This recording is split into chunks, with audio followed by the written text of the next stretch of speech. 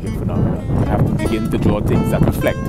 You have to draw an eye drop. An eye drop is a transparent form. Technically, the color of the transparency is really a byproduct of the object, right?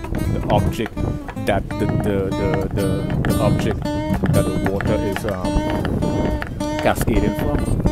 It's cascading from rocks. Technically, the water is transparent, but on a two-dimensional surface, we have to use the color that the water is cascading from. Geometry, like there's something called vanishing point. Vanishing point is the point. There's a point at the horizon. It's like a V, expanding V, where the two receding lines of the V diminishes. And this is like a geometric reference point for illustrating, let's say, a commercialized area, a city.